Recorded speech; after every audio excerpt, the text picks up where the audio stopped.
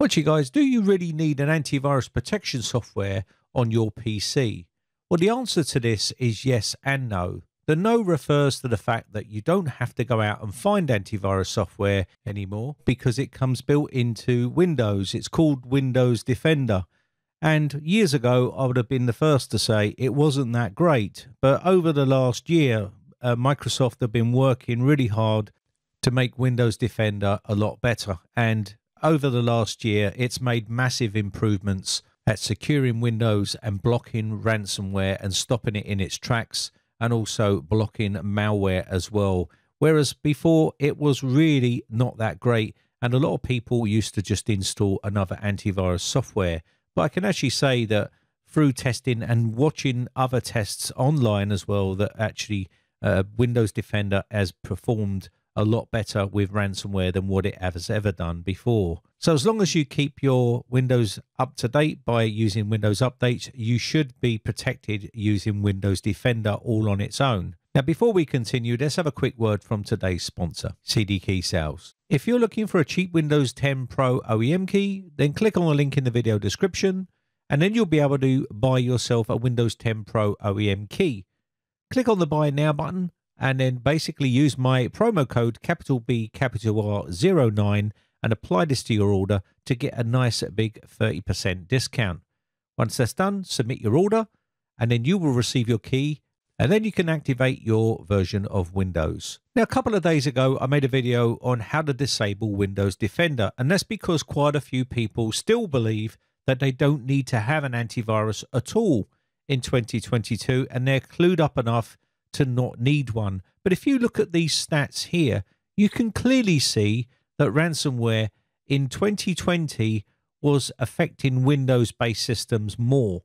91% of ransomware attacks were on Windows alone. Windows Server, it was 76%. And going on to Windows tablets, 8%. And then we got Android, 6%, macOS, 7%, and iOS, 4%. And these are just ransomware for 2020. And these were official stats from a website, which I'll leave the link in the video description. You can check that out. Now, this is a pretty alarming amount of ransomware, which is attacking Windows-based systems. Now, of course, I haven't got Linux in that list, but it doesn't make it immune to ransomware attacks. In fact, the campaign for attacking Linux users has increased quite a lot, and I'll cover that in another video. And that's pretty scary stuff. But if you think that's bad, take a look at the new malware by operating system in 2021 and 2022. As you can see here, the new malware for 2022 is 30,350,000 for Windows users, and also back in 2021 it was 116,850,000, which is absolutely mind-blowing. And then you've got other operating systems there, which is like Android and macOS. And as you can see, they're not as bad as Windows. And this is because Windows has the biggest user base, which makes it more likely to be attacked compared to other operating systems like Linux and Android and macOS, because not a lot of people use those operating systems compared to Windows. So if you're one of those people that don't use an antivirus program whatsoever, including Windows Defender, then something is always better than nothing, in my opinion. Now, there's other options available out there, which are free antivirus programs, which are being promoted quite heavily nowadays, and they seem to be going backwards. They seem to be bundling their antivirus software with tons of other features that are not necessary, which just add added bloat to the actual software, and it makes the system become real sluggish. More processes are needed, and you'll see what I mean when we install Avast here. So let's take a look at Avast here. This is a free download called Avast 1, and again, it comes bloated with loads of other programs that you don't really need. And the reason for this is probably to try to coax you into buying it. And they'll always be bombarding advertisements of you upgrading to the premium service and things like that.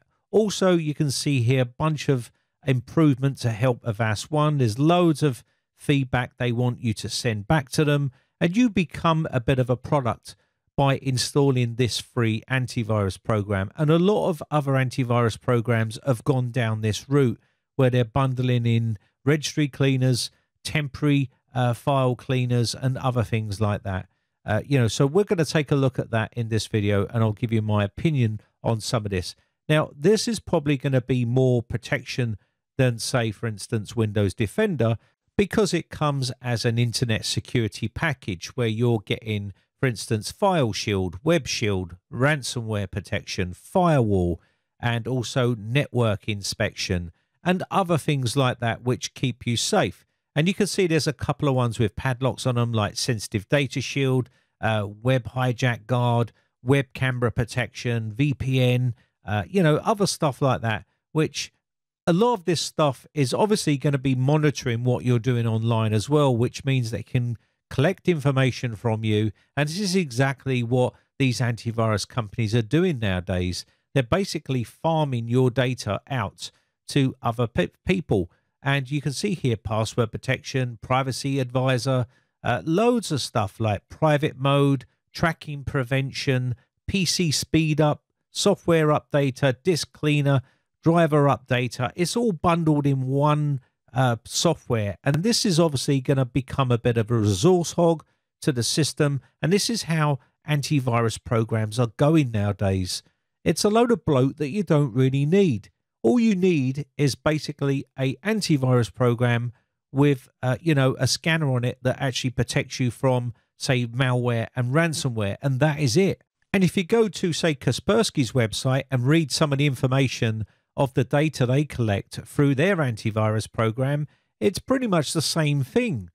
Because they're scanning everything that comes into your computer, which is basically all your emails are being scanned, all of your files you download, all of your URLs you go to, they're scanning all of these.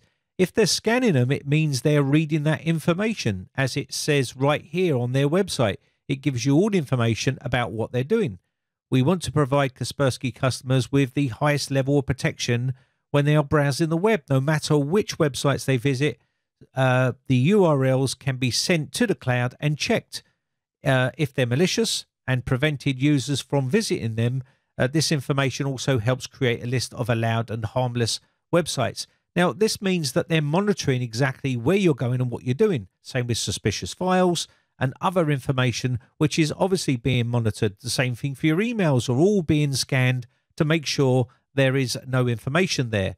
So there's like a man in the middle of all your personal information, which is not good if you're going about on the internet and surfing the web and it's checking every single website you go to. And this is their free version, and Avast have been known to literally bombard you with pop-ups of upgrading with 50% off and 70% off to the premium version, and it's a real big turn-off for a lot of people. Now, you can see with Avast installed, it disables Windows Defender, but you can keep using your current provider and get Microsoft Defender antivirus to check periodically for threats as well if you wanted to, by just toggling this on here.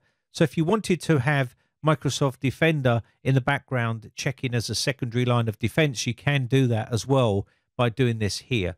And of course, the more layers of security you're adding to your PC, this will obviously impact the system resources of the PC as well, because each one of these layers of security you're adding is going to add another service and another process, and this then becomes a bit of a system hog, which is another video which I'll create about antiviruses which create the most impact on the system. You can see here, looking at the task manager inside Windows 11 here with Avast installed, and you can see a massive amount of processes being used by Avast, and these are all literally services or processes being used to protect your system. You can see here antivirus engine service, you've got firewall service, you've got, the Avast service here. There's another software analyzer service.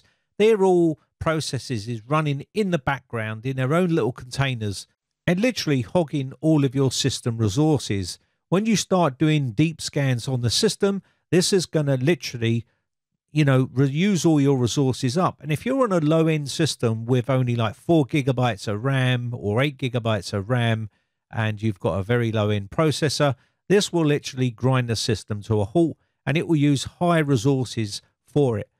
So we'll do a quick smart scan here first, and this is not going to use a lot of resources. It's just going to skim across the surface. And to do a full deep scan, this is what's going to use the resources up. So these little quick smart scans are not going to really do that much.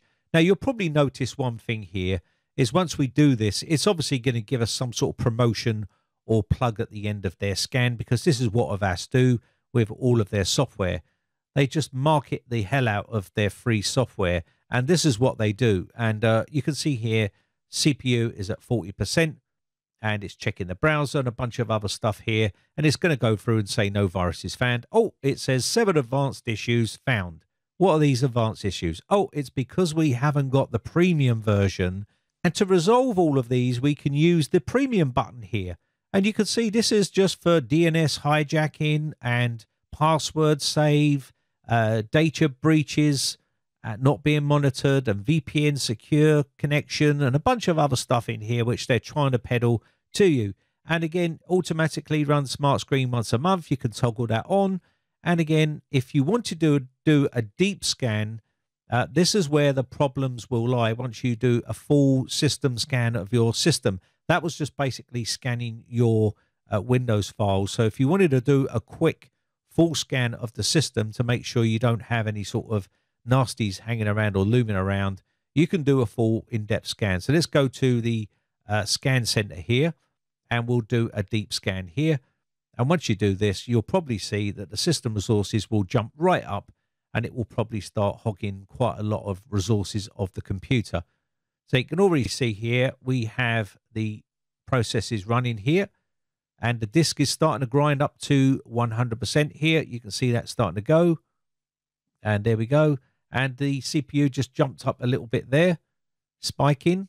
And if we look here, you can see on the SSD here, it's starting to grind out quite a bit. Now, we're on a virtual machine here, but you get the general idea of how this works here. So the CPU is fluctuating. Memory is being used quite a bit.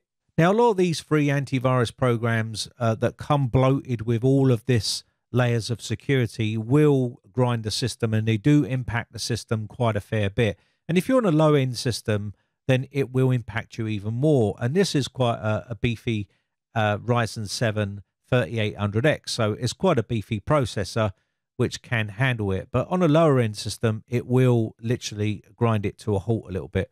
So bear that in mind when you're using other antivirus programs. Yes, they are more protective than, say, Windows Defender, but again, also they're collecting a lot more data and farming a lot more data from you, so bear that in mind as well. And a lot of these premium antiviruses will bundle in a lot of extra features like parental controls, firewalls, secure browsers, password managers, encrypted cloud storage, system optimizers, identity theft protection, VPNs, and other things like that.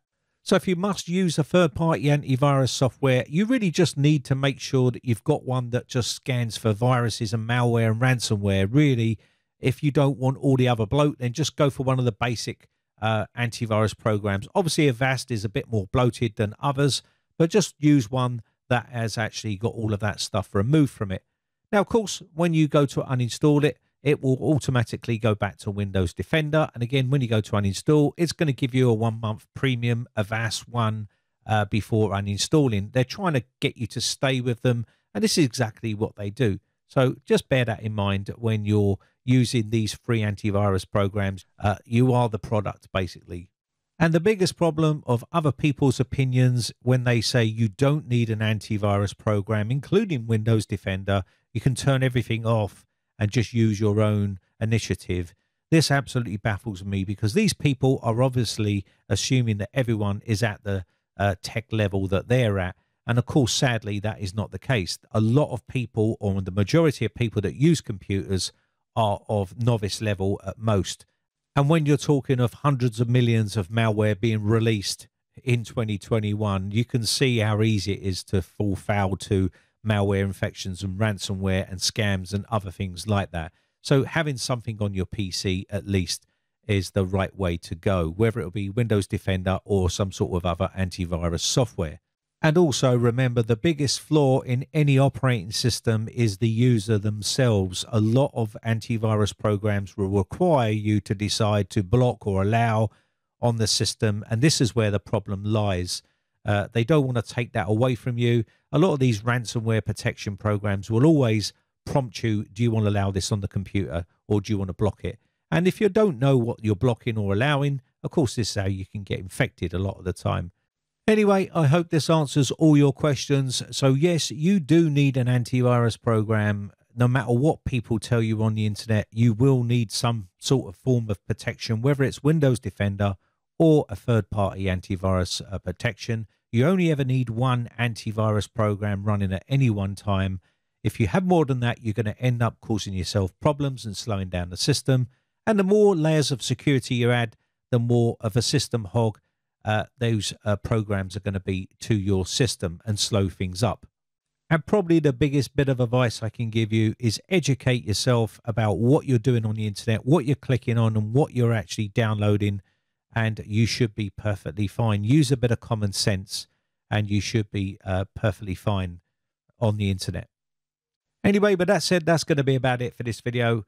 My name has been Brian from briteccomputers.co.uk. Thanks again for watching. I just want to say a quick shout out to all my YouTube members who have joined my YouTube members group. I appreciate the support. Have an awesome weekend and I shall catch you in the next one. Bye for now.